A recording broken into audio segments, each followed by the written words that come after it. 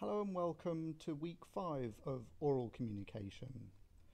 This week we're going to do something slightly different from what I've done in previous weeks. This week we're going to look at an analysis of a prepared speech, or a couple of speeches in fact. We're doing a comparative analysis of two speeches, a victory speech by President Trump when he won the US election in 2016, and a victory speech by Barack Obama when he won the US election in 2008.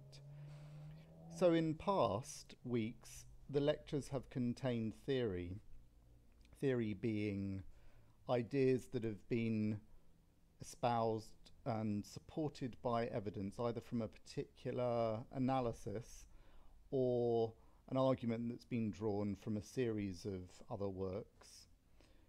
We've also had parts of lectures which have included application. So we've taken a theory and looked at how it's applied, or what emerges out of that theory in terms of how it can be applied to particular things that we're doing. Today I want to do, as I said, something different, which is a particular analysis. I'm not going to go into the theory that I'm using in order to break down the speech, because it's not really relevant here. And of course there are going to be elements of application, because the value of today's lecture is in your own application of creating speeches and presentations as they come up in your work. But in week 10 there is an option to do an occasion speech. That's not my terminology, but that's what I'm calling it, or a TED talk. And of course I hope this kind of analysis is also relevant generally to you as you continue to do this kind of work in communication and elsewhere. One last thing before I move on, I want to plug again a really useful resource from Bernardine Innes Medford, which is included in week 4.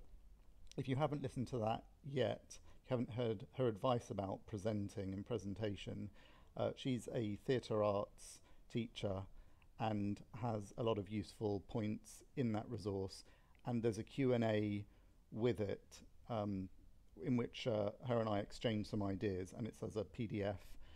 Look out as well for a lecture coming up in week 7. I'm just plugging it now, and that's going to be by Ms. Cleghorn.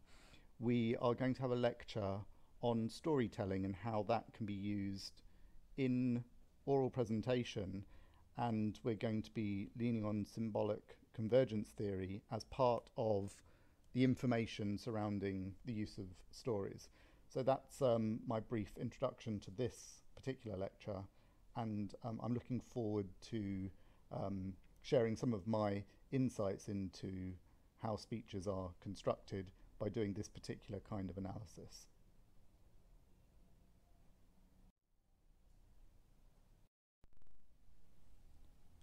So here's a more fulsome title for what we're doing today. As I already mentioned, this particular kind of analysis is of an occasion speech, and in this case it's a political victory speech. It has in it some very specific dimensions that will not apply to any other kind of occasion, but nonetheless it's so rich in information and can provide us with so many useful details that I just felt this was a good way to go for us. Just by way of giving you some background into my own kind of writing in this area, I've actually spent quite some time analysing texts for my own research, so I find this very interesting and illuminating in terms of a presentation of ideas and issues around representation and how communication works, but separate. And apart from that, I was Minister Martin Joseph's communication specialist and speechwriter when he was very briefly Environment Minister, and at that point he was Minister of Environment and Public Utilities, and I had occasion to write numerous speeches for him um, on various aspects of the Trinidad and Tobago environment and the work that he was doing in the politics surrounding that. All right, so this particular speech, this victory speech, is a rousing speech. It's meant to draw together a crowd. It has elements of the motivational speech, which I mentioned briefly in week 4, and it presents the world as a binary, and if you're with the victor, you're going to be happy. If you're not, you're hoping the speaker is going to indicate ways in which, in this case, he is accommodating. So there's something else I need to say at the outset, and that is, for this lecture, we're not going to be thinking about the politics. I think it's inevitable that it kind of comes up, it slips in. And neither are we going to be thinking so much about the person himself, but rather the personality. I want us to think of these two individuals as the political actors they are, performing, if you like, political theatre. I am actually including in the citations a political analysis of both speeches done at various times by different people, and I've chosen not to read it until the end because I'm not so much interested in the politics. I'm really interested in the way the speech itself works. So, I'm not really concerned so much with the outcome of what they're saying, but rather why they're saying it and how it works, or how it might work in the ways that speeches do. Another thing to say is, if you were ever in any doubt that these men are great orators, then I think this kind of analysis highlights how good they are. They manage to bring together massive, complex, politically charged audiences behind them with incredible communication sophistication. But what this lecture will also touch on is how clear it is that these men are constructs, and they are working with data-driven directives. They are stage managed by teams of highly skilled individuals. They are great orators themselves, but there is a whole team behind them, and much of what happens in a speech is not by mistake. I think there can sometimes be some kind of magic when a speaker does something, maybe even off the cuff, but it could also be scripted. But a lot of this that goes into a speech, and a lot of what happens when these speeches are delivered, has been well choreographed and well thought out. And so this lecture is very much about the power of a complex communication tool, the political victory speech.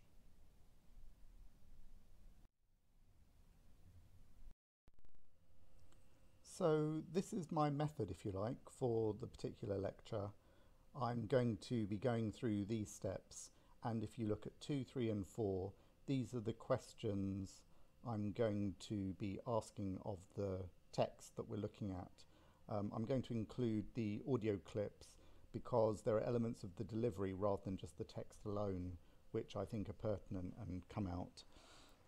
So my methodology, as in why am I doing it this way, is because I want us to develop an increasingly deep understanding of the material and think about the emotion that's conveyed, the content of the speech, and then some of the particular language, communication, discourse elements that are at work to produce it, and then with each section of the speech that I'm going to be looking at, I'm going to give you some points of application. So you may remember when we looked at the Ajay Lovey TED Talk, we considered elements of structure such as repetition and narrative, where things were placed in the particular presentation she was doing. We considered techniques used across her presentation, such as humour and the different ways she used humour, the the fact that it was motivational and so worked in a certain kind of way, setting up ideas as having no good alternative. This speech is different in many ways from that, even though I say it contains elements of the motivational speech.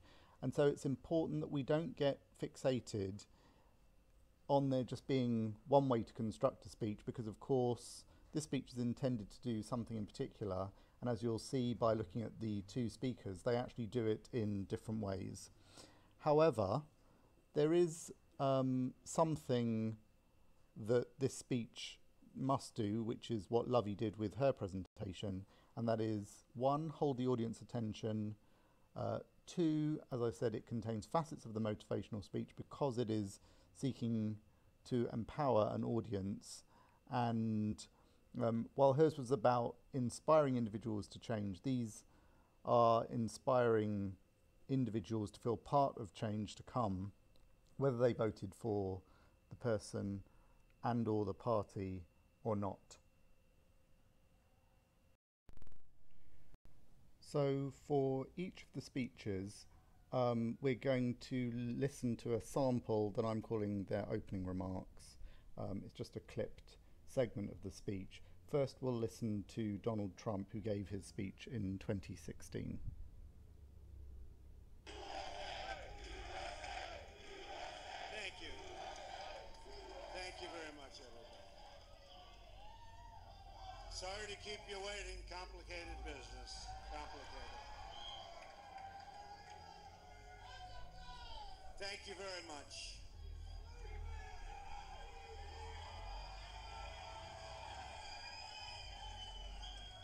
I've just received a call from Secretary Clinton.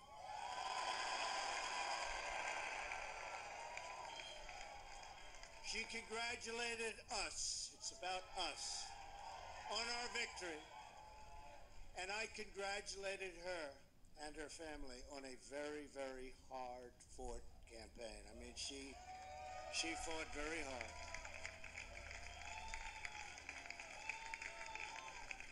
Hillary has worked very long and very hard over a long period of time, and we owe her a major debt of gratitude for her service to our country. I mean that very sincerely. Now it's time for America to bind the wounds of division, have to get together. To all Republicans and Democrats and independents across this nation, I say it is time for us to come together as one united people. It's time. I pledge to every citizen of our land that I will be president for all Americans, and this is so important to me.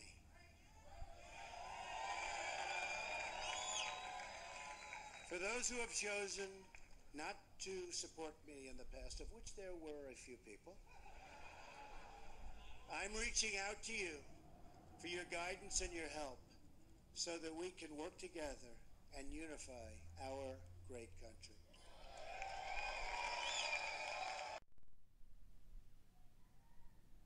Okay, so now let's do the same with the Obama speech from 2008. Support for NPR comes from the Corporation for Public Broadcasting, a private corporation funded by the American people.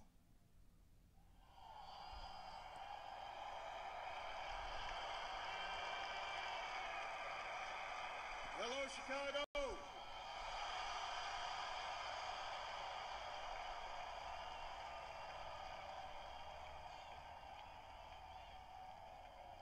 If there is anyone out there who still doubts that America is a place where all things are possible, who still wonders if the dream of our founders is alive in our time, who still questions the power of our democracy, tonight is your answer.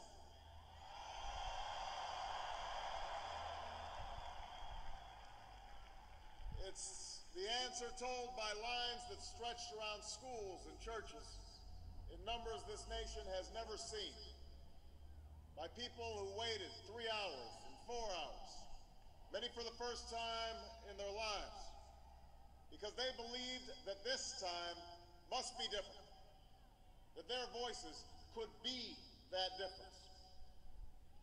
It's the answer spoken by young and old, rich and poor, Democrat and Republican, black, white, Hispanic, Asian, Native American, gay, straight, disabled and not disabled, Americans who sent a message to the world that we have never been just a collection of individuals or a collection of red states and blue states. We are and always will be the United States of America.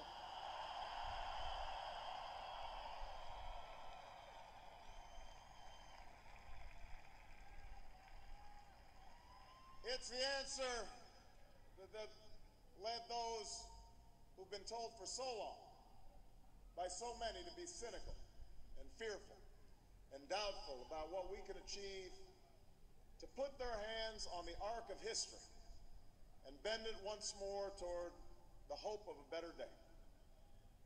It's been a long time coming, but tonight, because of what we did on this day, in this election, at this defining moment, change has come to America.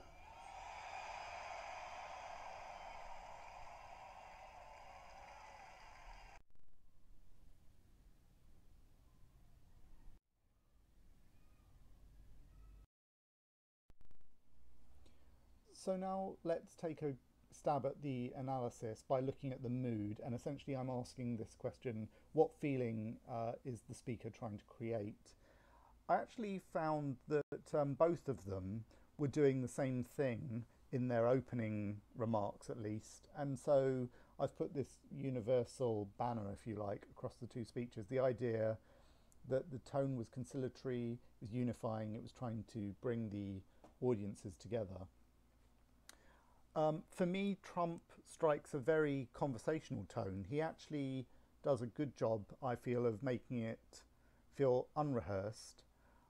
I suspect there were places where he was working from bullet points, and obviously I could tell from the way it was being delivered. There were times where he was tripping over the words, so you could tell that it was something he was reading.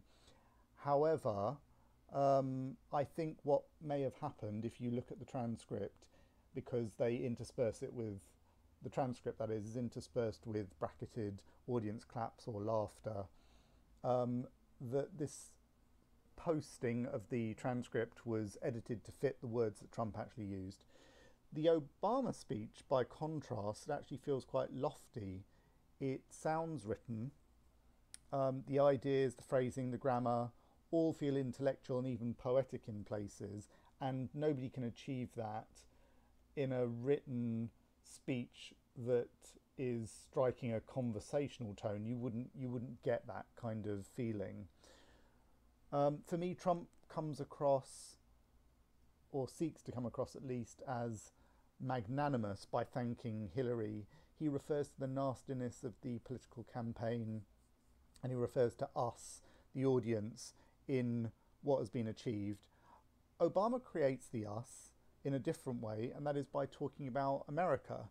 But we also know he's talking, one supposes, about his success intersected with race and the political change of the moment. Neither speech, you'll notice, starts with a long list of welcomes, all protocols observed, ladies and gentlemen of the media. Personally, as a journalist, I found there were many press conferences I went to, or many events I went to, where you could probably skip the first 5 minutes, because we have a habit of doing a long list of naming of everyone in the audience, all of the people that need to be acknowledged at least. And, you know, I have my doubts as to whether that's a good way into a speech. But clearly, I think even without the benefit of hindsight, we can say that these two speeches were given in very different political moments.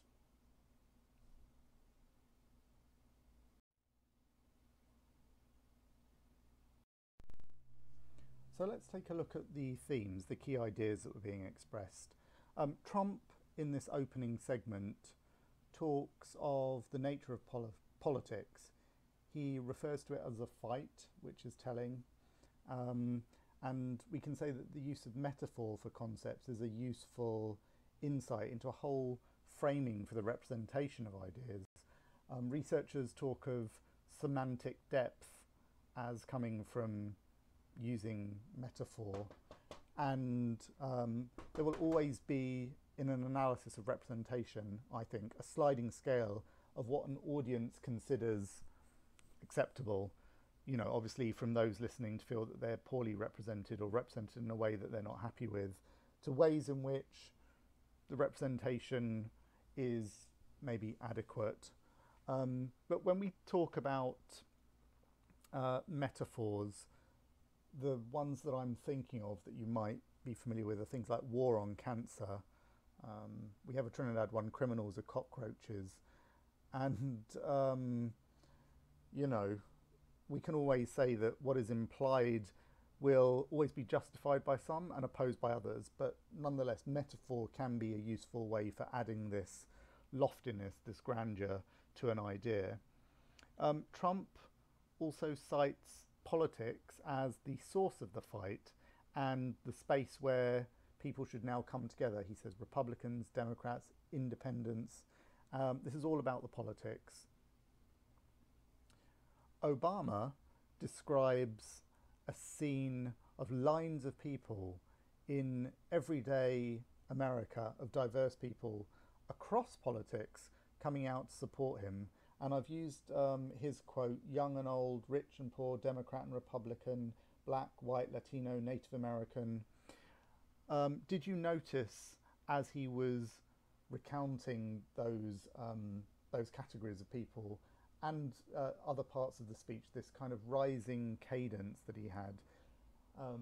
It was part of his presentational style that it felt like it was rousing and drawing people together and seeking to be all-inclusive, or inclusive certainly of a certain set of categories. And I think he does that both through the content, i.e. the themes, and through what we could say are one of the elements, one of the ways in which he approaches the speech stylistically, which we'll come to in the next slide. Just now.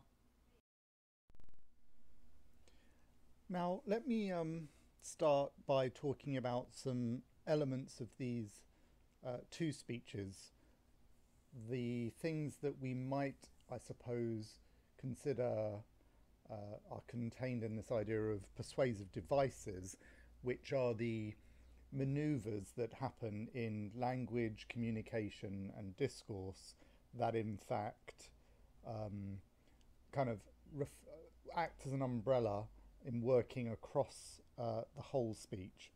So the first thing to say is that it's not by coincidence that these speeches contain lots of useful sound bites, these perfect phrases that can be clipped and analysed as useful media for broadcast of the essence of the speech, if you like. I was listening to a media correspondent the other day talk about the Trump-Biden debate, and this was on the BBC World Service, and it was an analyst of US media from the US, and she said that the news cycle would analyse and clip the content, and that was how most Americans would receive it. So they probably wouldn't see the live debate, or even if they did, they would get a lot more of the analysis of it from the clips that were put on YouTube and used by the various broadcast media to analyse the content. Kind of what we're doing now with these speeches, but obviously for broadcast. And she was saying that it's the close scrutiny of these clips that actually has more of an impact on someone's first impression of the two candidates. So this is presented, of course, these sound bites with what Americans describe as the optics, the PR, you know, how it looks. So the speech, while it's written, it is written for TV and YouTube and radio, or at least with those things in mind. And, you know, the fact is that these particular communication platforms work in different ways and appeal to certain kinds of audience, and it's with the idea that it is through these platforms that the information is going to be disseminated, and so it's, you know, made in a way, constructed in a way that is going to get the approval of those and the audiences of those. The other thing to say is that media creates an echo chamber, this space where people look for like voices and end up hearing content that's actually similar to content they've already looked for. It is the way the algorithms work, and in particular when you search for elements from these particular speeches, I looked up "bind the wounds of division," which was a quote from the Trump speech. Now, that phrase has very old origins. I'm going to talk about it just now.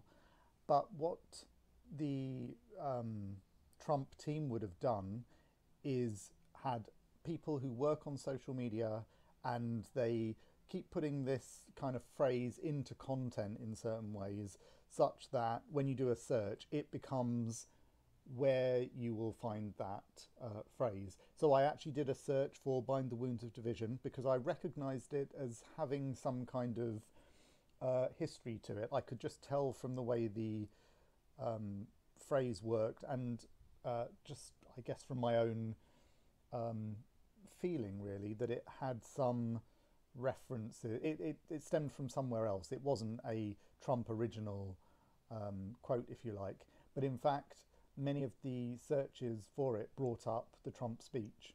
I had to dig a little bit to find out some more, but you know, once you get familiar with the way search engines work, you kind of know how to get around these things. So obviously, both of these men have speechwriters. It's far too much to expect these men to write these work themselves, fact check them, practice the delivery. You know, it is a team effort, and that's something you would want to bear in mind when analysing texts. Know that, you know, while Obama was really well known for actually going over his speeches and editing them, of course, the first writing was by somebody else. He might put himself in it, and he might even be interviewed by the speechwriter or speak to the speechwriter or team of speechwriters, in fact, as it was at one point, to, you know, share some ideas, but eventually it would be drafted by them and edited by him. Who knows what happened in this particular case, but certainly there is a team behind him. Also, and this is my last point with this slide, the speech needs to have and seeks to address diverse audiences, differentiated political affiliates who supported the movements represented by each of these men, and therefore the analysis of the speech also throws up kind of material that is partly directed at specific audiences and with, you know, different political franchises, if you like. They have different interests, and they're perhaps interested in different issues, and maybe they are more interested in the party than the individual. You know, so the idea is that, of course, audiences are diverse, and we should bear that in mind when thinking about this kind of analysis.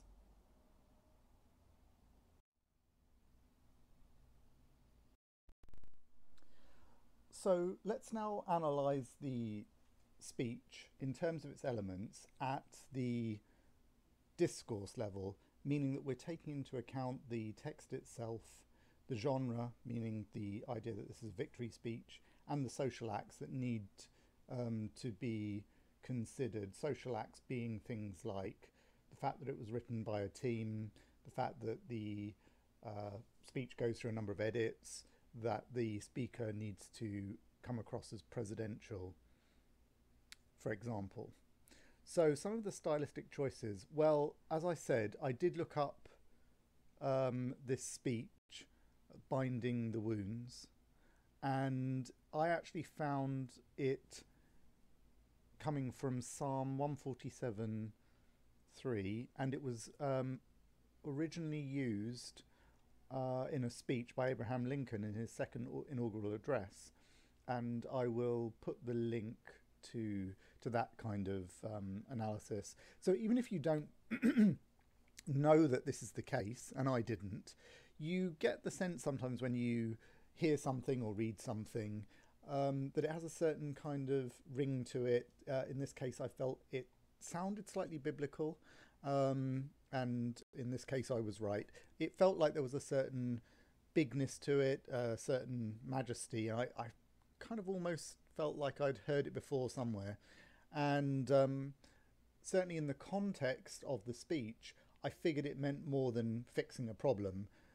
And I believe that the choice of words like, well, binding sounds quite archaic. So it's the idea of wrapping wounds, but wounds themselves feel, the word feels quite visceral. I mean, it refers to obviously something physical of the body. And I think in this case, Trump is acknowledging that politics cuts deeply into people's lives.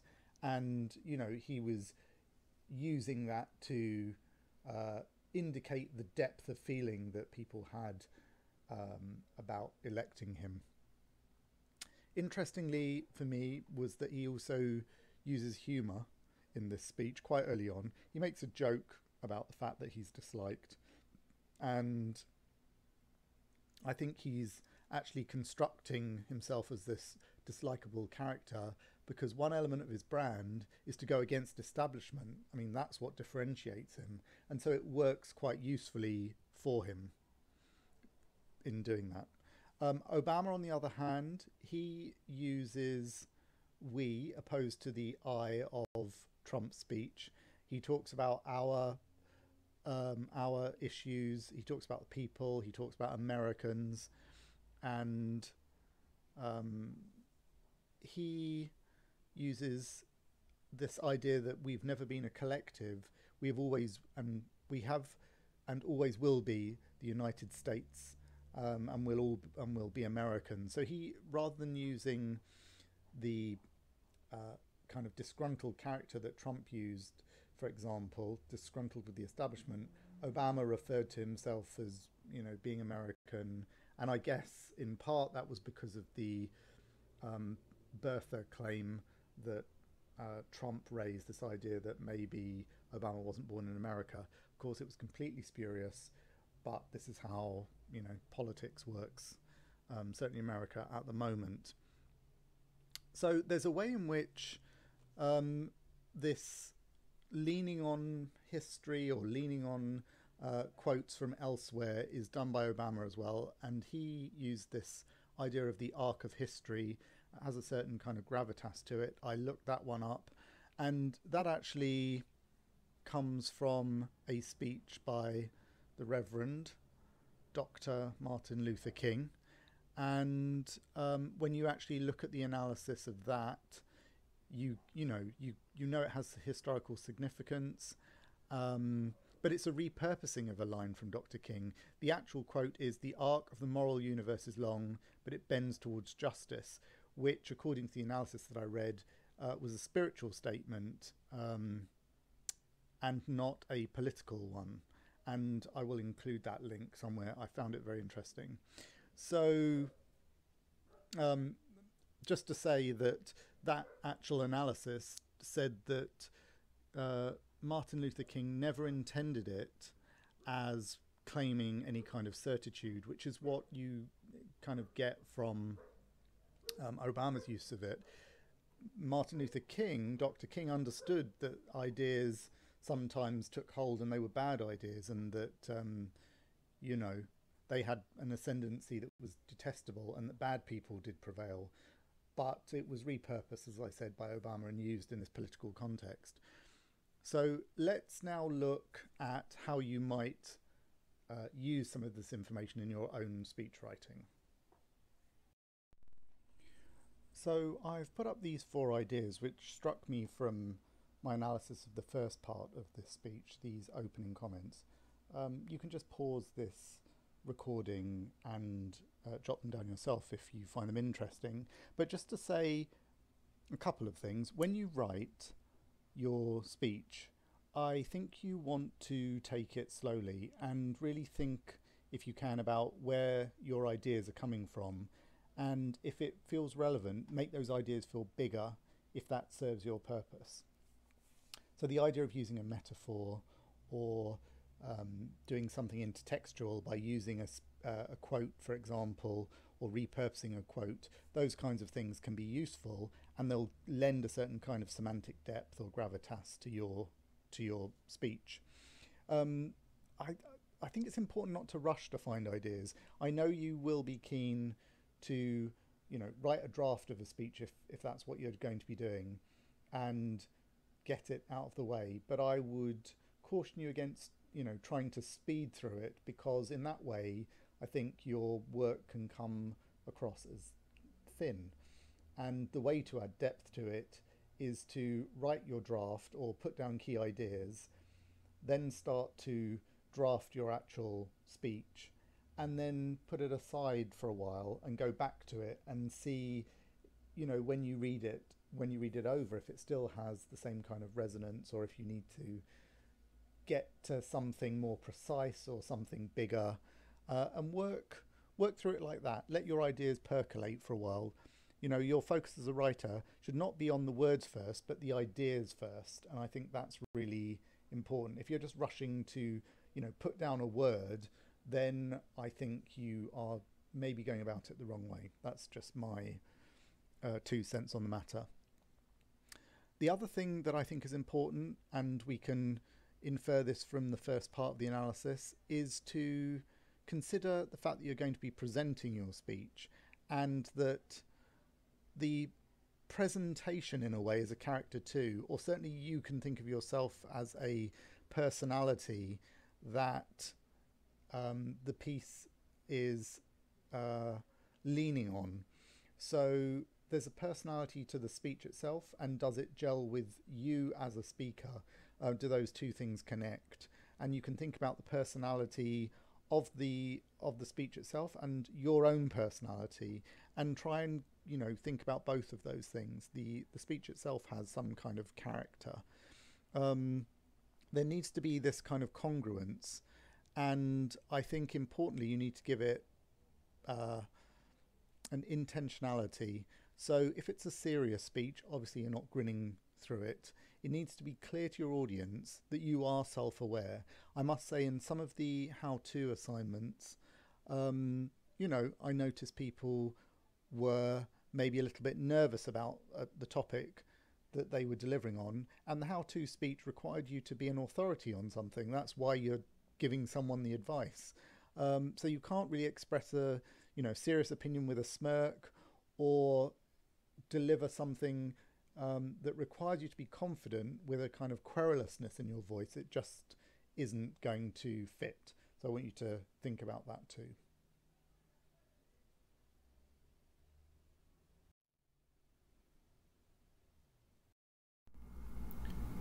So what we're going to do now is move on to further sections of the speech. I'm just going to label them numerically, and I'm dividing the individual speeches up into chunks that I think end in useful places in terms of describing what has just happened. As a result of doing this, it does mean that each speech, and each section rather, is not going to be of equal length, but we're still going to continue to consider them in terms of the Donald Trump speech first, and then the Barack Obama speech. So here we go with Donald Trump continuing his speech. As I've said from the beginning, ours was not a campaign, but rather an incredible and great movement made up of millions of hardworking men and women who love their country and want a better, brighter future for themselves and for their family. It's a movement comprised of Americans from all races, religions, backgrounds, and beliefs who want and expect our government to serve the people, and serve the people it will.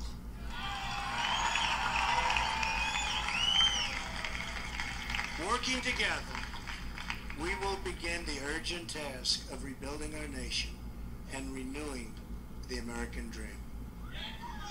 I've spent my entire life in business looking at the untapped potential in projects and in people all over the world. That is now what I want to do for our country. Tremendous potential. I've gotten to know our country so well. Tremendous potential. It's going to be a beautiful thing. Every single American will have the opportunity to realize his or her fullest potential. The forgotten men and women of our country will be forgotten no longer.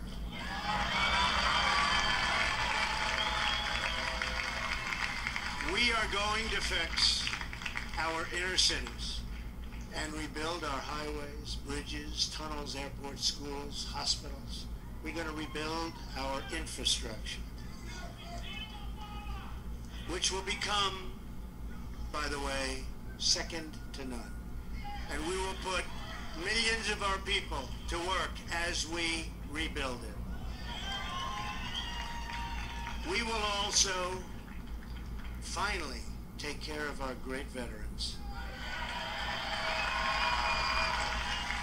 We've been so loyal, and I've gotten to know so many over this 18-month journey. The time I've spent with them during this campaign has been among my greatest honors. Our veterans are incredible people. We will embark upon a project of national growth and renewal. I will harness the creative talents of our people, and we will call upon the best and brightest to leverage their tremendous talent for the benefit of all. It's going to happen. We have a great economic plan. We will double our growth and have the strongest economy anywhere in the world. At the same time, we will get along with all other nations, willing to get along with us. We will be. We'll have great relationships. We expect to have great relationships.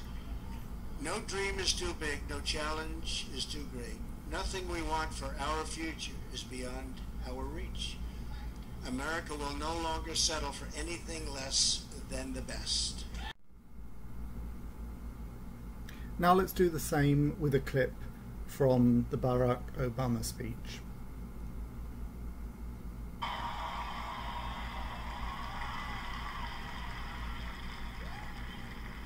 A little bit earlier this evening, I received an extraordinarily gracious call from Senator McCain. Senator McCain fought long and hard in this campaign, and he's fought even longer and harder for the country that he loves.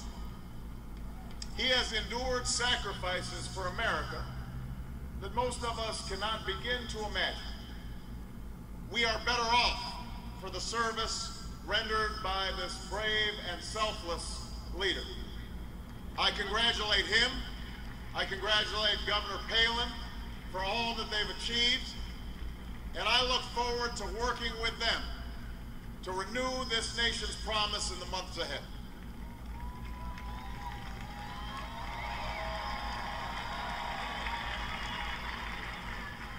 I want to thank my partner in this journey, a man who campaigned from his heart and spoke for the men and women he grew up with on the streets of Scranton and rode with on the train home to Delaware, the Vice President-elect of the United States, Joe Biden.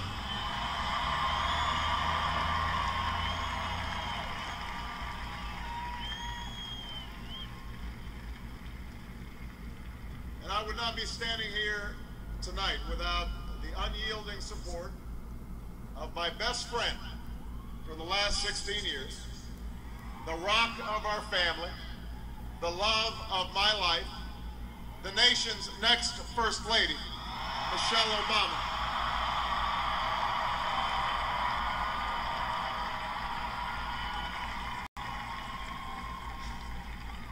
Sasha and Malia, I love you both more than you can imagine.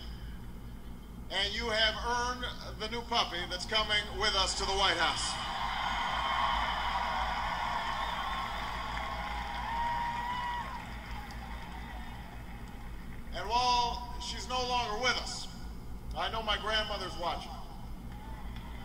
with the family that made me who I am.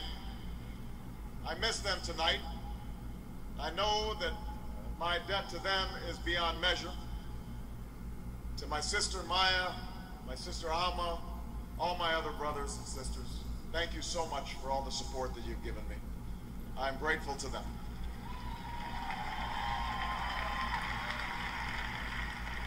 To my campaign manager, David Plouffe,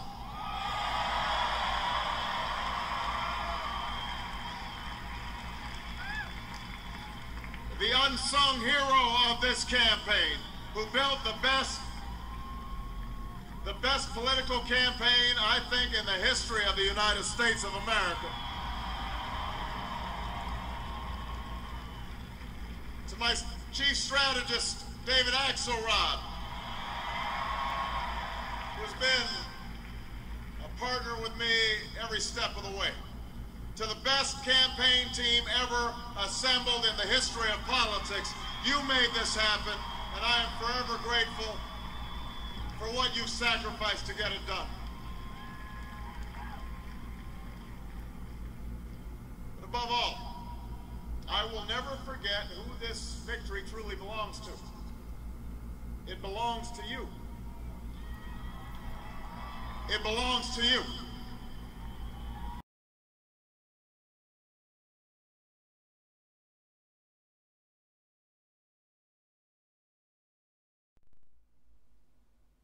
Okay, so let's do our analysis again in terms of mood, themes, and elements. So starting with the mood that's being created, I felt that Trump sought to strike an upbeat tone, and he headed straight into outlining a vision for a country that is ready for growth, using its talents and being inward focused, but with plans for the people of America. We know from subsequent political analysis, and as I said, for this analysis, I'm not really using the political analyses that I'm going to post for fear that it'll send me down this road of thinking about the politics. But certainly Trump captured voters who felt isolated by the political elites in Washington and who were focused on issues around, or focused on things like globalization. And, you know, that's why he refers to people who are forgotten and says they'll be forgotten no longer. He refers to the hard-working business people and veterans, and this is how he seeks to include the audience in his speech. There are allusions to specific groups, broad categories, but you know, enough context for him to seek to be inclusive. Obama goes for structure that starts with thanks, and for his speech it was all about collaboration, dedication and sacrifice, and the benefits that will follow for the electorate.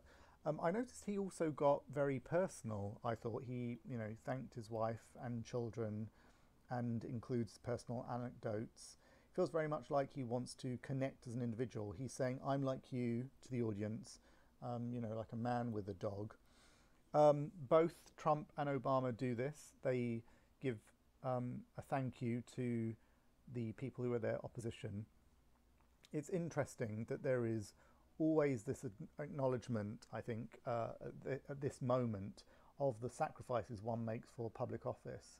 It's one of the rare times that they really peel back the curtain on the kind of celebrity that they have acquired, and you don't, you know, often see that when you watch all kinds of celebrity, if you like, athletes or actors.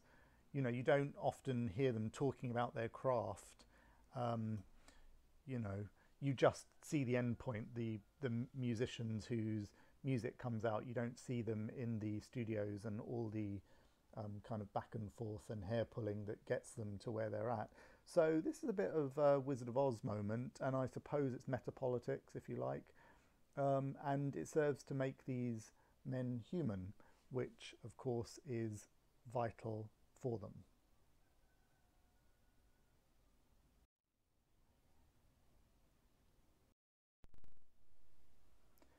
I found it really interesting thematically that although both men referred to the difficulty of politics and the sacrifices, they also referred to the fact that their moments were historic, and that the victory was more than just about the minutiae of the politics, but was part of a bigger movement and a bigger moment.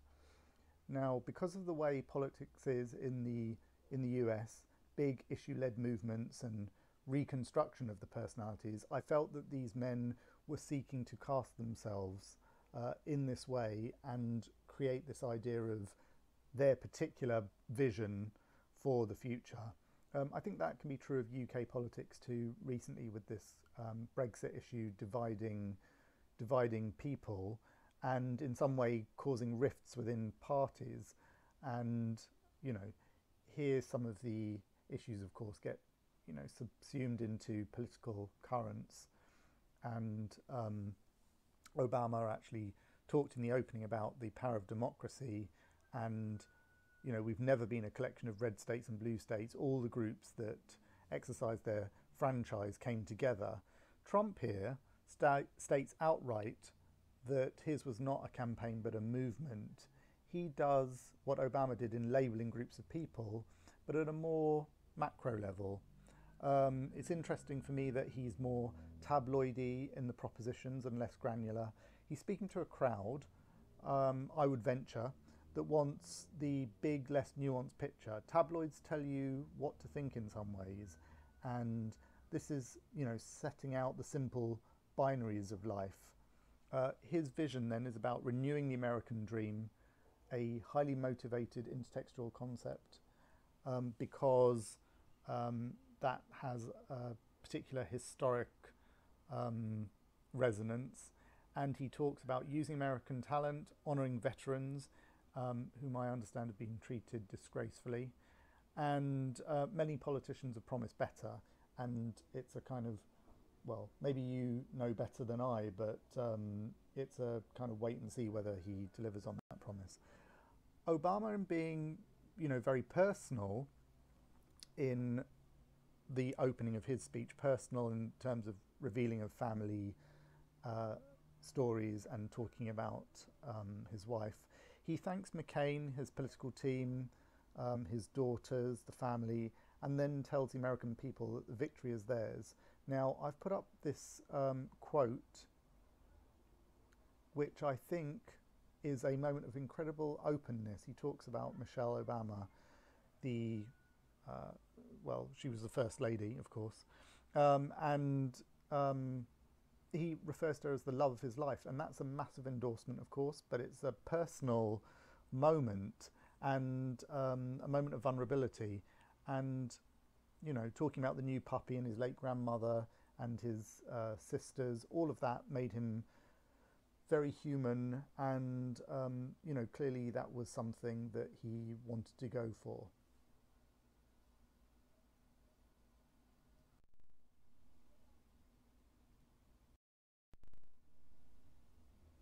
Now, it's very clear that these two men have different styles and very particular styles.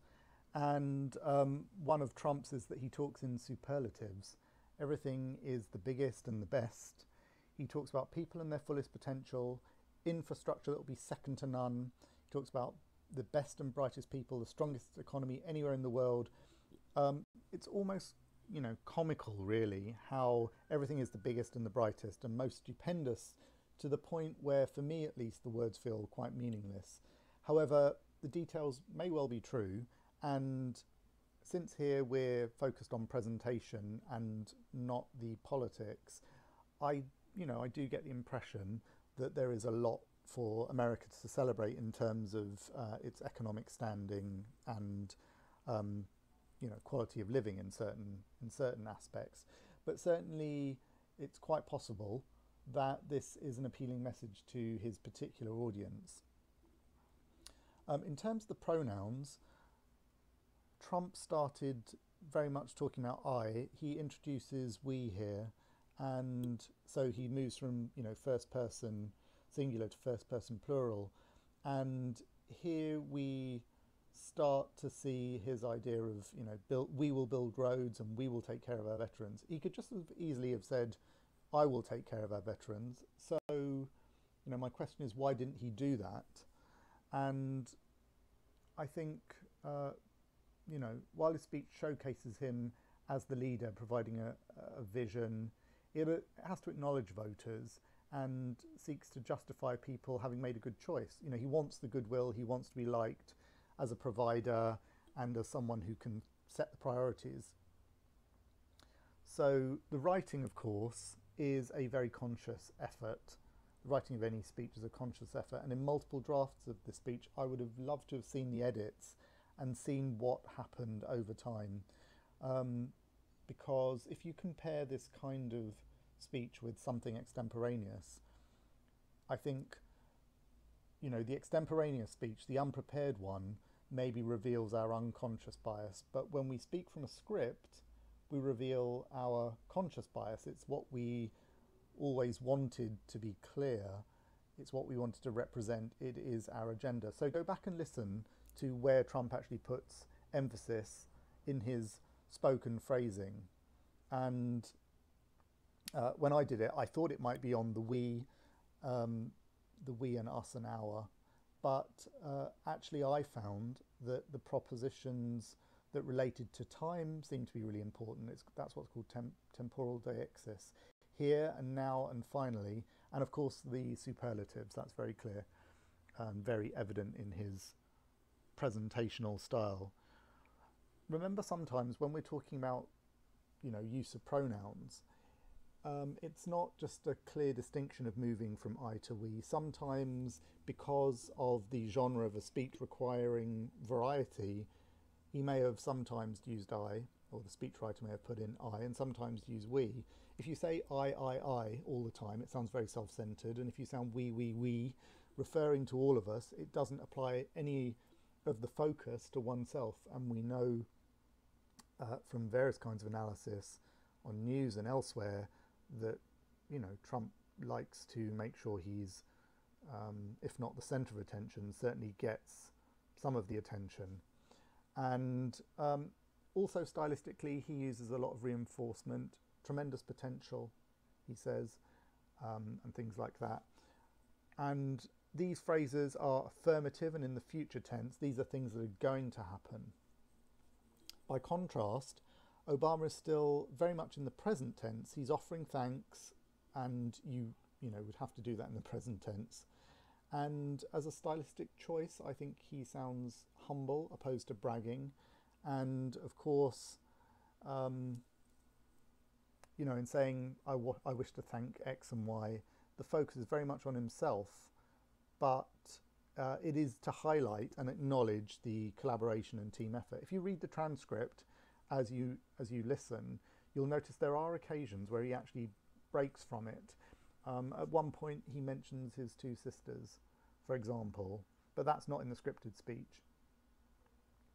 So in this way he uses the speech as a guide, but he's able to speak off the cuff. He's not going to trip himself up in this speech. He's not saying anything of material value to the nation, really. He's not worried about being fact-checked and found to be wrong, because he's talking about his own family. And if you're going to introduce something that's unscripted, it's good to go with a story that is kind of uncontroversial, if you're worried about saying something out of place. And also you should note that he's an experienced lawyer by profession. He was a lecturer of law for 12 years at the University of Chicago, teaching constitution and race theory. By the way, you should check out the first line of an article I'm including about him, and you'll see another point that's mentioned there that is relevant to us in this course. By contrast, Obama's sentences are really quite complex. He begins with descriptors, which are titles, so things like to my campaign manager, and then the name, to my chief strategist, and the roles and titles are important. He talks about Sasha and Malia. He says, I love you both so much. And the beginning of a phrase, beginning of a sentence, is called an emphatic position, and he uses their names at the beginning, and he uses the titles of his staff, campaign manager, chief strategist, in those emphatic positions to highlight the details and then follow with the idea, not the other way around. Just to be clear, This is not to say Trump's phrasing doesn't have complexity in it, because of course it does. The proposition here on the slide, nothing we want for our future is beyond our reach. It could have been said in a simpler way, but interestingly, it's written in the negative, nothing beyond our reach, to highlight where we're starting out, perhaps, to say everything we want is within our grasp. But he didn't say it that way. This phrasing, of course, puts nothing in the emphatic position, and really, I think, is a political choice, in that it's seeking to highlight the deficit. We're starting with nothing, you know, the failing of the previous administration and that kind of thing. Okay, so once again, let's look at how we can utilize what we've learned about the way these speeches were constructed, and see how we can bring these techniques to our own writing.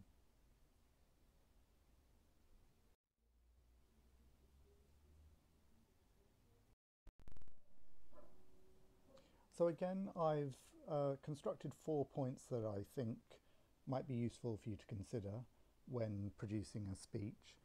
But I just want to say something about the idea of placing ideas in certain places in your work. I have found that when you're constructing a speech, if you write it in a way, physically write it and type it in a way where you have single ideas or single sentences written the way you might write journalism, so you just write everything as a separate sentence and then put a space and put your next sentence. I mean, you could have a journalistic paragraph, if you like, that has 2 sentences in it, but typically it's not more than that. You can actually use this as a way to shuffle through your ideas and move them around if it feels like the wrong place for them. Of course, because no single journalistic paragraph is going to be disconnected from the previous one or the one after. You may need to take a bunch of paragraphs with you and move ideas that way, or you could use crossheads in your speech to articulate where your themes are and then move things around. One of the things that I noticed, and this is probably where we'll end this particular lecture. I had hoped to get through more of the speech, but I see my hour is almost done. One of the things I noticed is that Obama actually thanked Joe Biden fairly early on in the speech. He, as I said, started with we, moved to the personal, but he kept his focus on collaboration, and that thanks to Biden came very quickly. Interestingly, Trump's final words were, "Thank you to Mike Pence, thank you." It was really striking to me. If you actually look up Trump giving his speech, if you look it up on YouTube, you'll see the footage. It seems like a really awkward handshake at the end where he pulls Mike Pence towards him. To me, it's clear that Trump doesn't really care for the man. He feels like the opposite of Trump to me, a technocrat, career politician, kind of behind the scenes sort of person. And that's just me saying this as an outside observer. Of course, I don't follow American politics that closely, but he almost feels invisible as a personality. So this is where I'm going to leave it. I do want to put up a resource for you on persuasive devices, which I have in the schedule as something that I want to cover, because I think there is something important to say about that, but I'm going to put that up on my learning rather than include it in this lecture, just to say I'm looking forward to seeing how your work develops. It's important to think of these lectures as cumulative. The value of them and the points that we raise in them, I think, should be considered as things to jot down, and basically we're looking at improving or increasing your repertoire, so that as you come to each successive assignment, you bring in elements that you've covered and new elements that we're discussing. And with this, I thank you.